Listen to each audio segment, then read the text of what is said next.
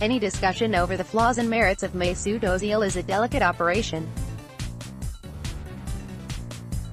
Not every footballer has to run a marathon to have a good game, and too often abstract notions of effort, heart and passion are piled up against the Arsenal midfielder. On the flip side, his positive contributions can be ignored or forgotten. It's rare that subtlety and nuance find a place in the frantic reactions that follow the disappointment of a defeat. It didn't help the playmaker in his post-match reviews against Mexico that he was effectively left as the last line of defense as Irving Lozano struck home the winning goal to beat Germany 1-0. He stood in the middle of the chaos, overwhelmed and overrun in the gap where a defender should have stood as Joachim Löw's side buckled at the back. Germany aren't used to losing their opening games at a major tournament, and already the mood has turned sour over World Cup 2018. Where were the fullbacks and what had happened to the team and their structure? Never mind that Ozil had busted gut to try and protect Manuel Neuer when no one else bothered to retreat. It was a moment that will now count against him. It is so often the case. Ozil being damned for failing to do a job that is not his own on the pitch. However, in this instance it was hard to find too many positives to point out in his favor. It is true that Germany failed on a collective level. There was a complacency about the 2014 World Cup winners. Marvin Plattenhardt seemingly refused to track Mexico back. A luxury that can be afforded to a forward. The RB Leipzig player was the left back. Mesut Ozil hits a pass for Germany against Mexico. Image, Hector Vivas, Getty Images. Timo Werner didn't provide the movement that many expected from one of the fastest and brightest strikers in the Bundesliga. Sami Khedira was stationary in midfield as the Mexicans charged by. Toni Kroos was not the player you want to try and screen a defense all on his own. What was Ozil meant to be picking out if the runs weren't there to feed? It's a similar conundrum that has divided Arsenal fans for years. On so many occasions, caveats can be found to excuse or support the former Real Madrid midfielder.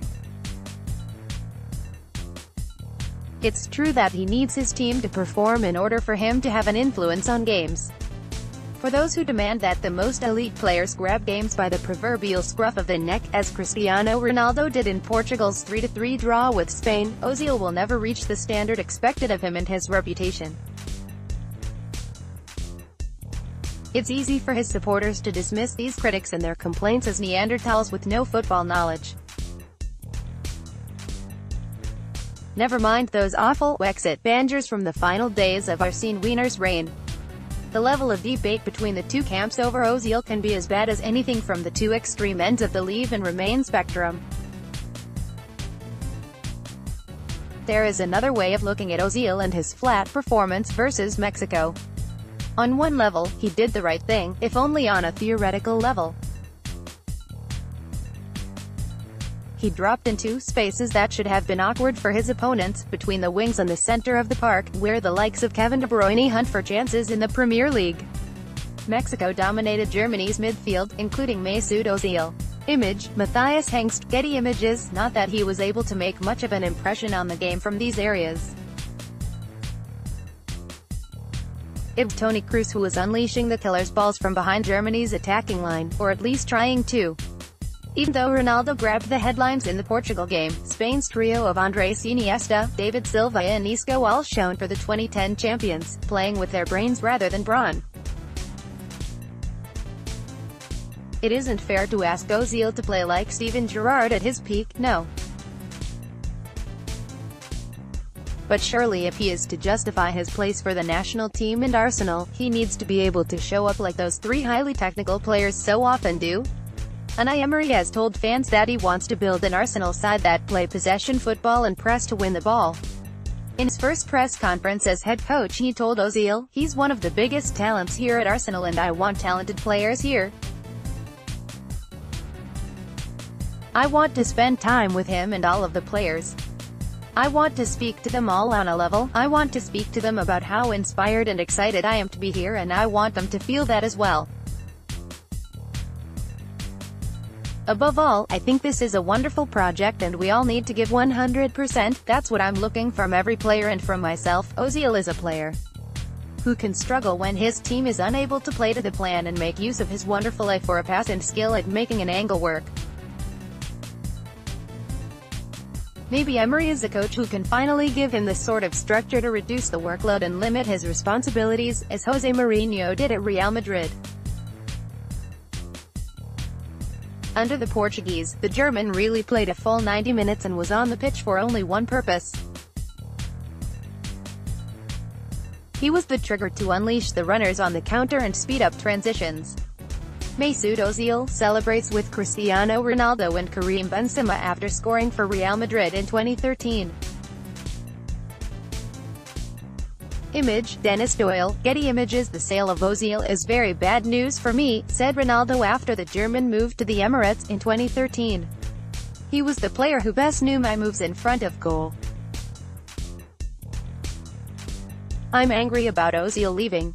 At Arsenal, without the likes of Ronaldo, Karim Benzema and Angel Di Maria to hog the spotlight, he has been given more freedom to explore his own game, albeit with a less defined role backed up by the rigidity and discipline of Mourinho's Madrid. To some extent, he may have lost focus. For Germany, he plays another role again.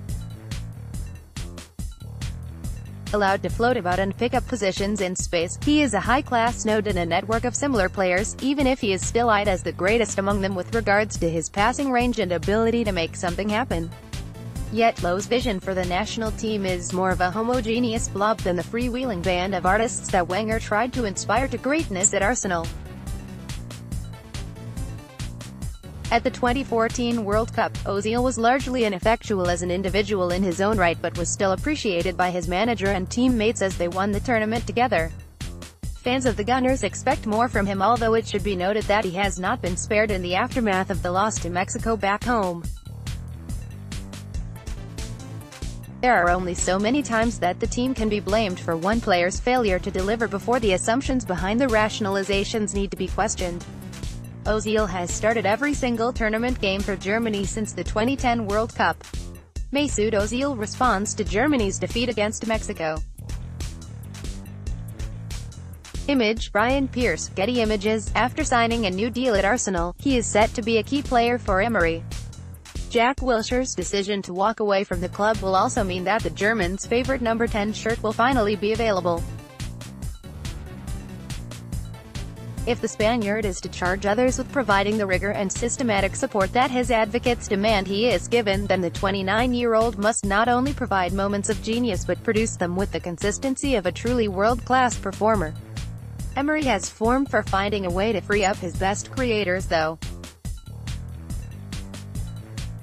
Sevilla, Ever Banega was a busy presence behind the striker but was still allowed to do less in order to do more. The alternative is that he justifies himself by doing the dirty work that is meant to be beyond him, and that his talent is supposed to transcend, as is the argument for the role he plays for Germany. Watching Ozil fail to affect the game against Mexico didn't feel like a one-off but the repeat of so many of his most mediocre matches in an Arsenal shirt. It has long since become tedious to ponder the Ozil question. What's needed now is a solution. Your move, agai. Keep up to date with the latest news, features and exclusives from Football London via the free Football London app for iPhone and Android. Available to download from the App Store and Google Play.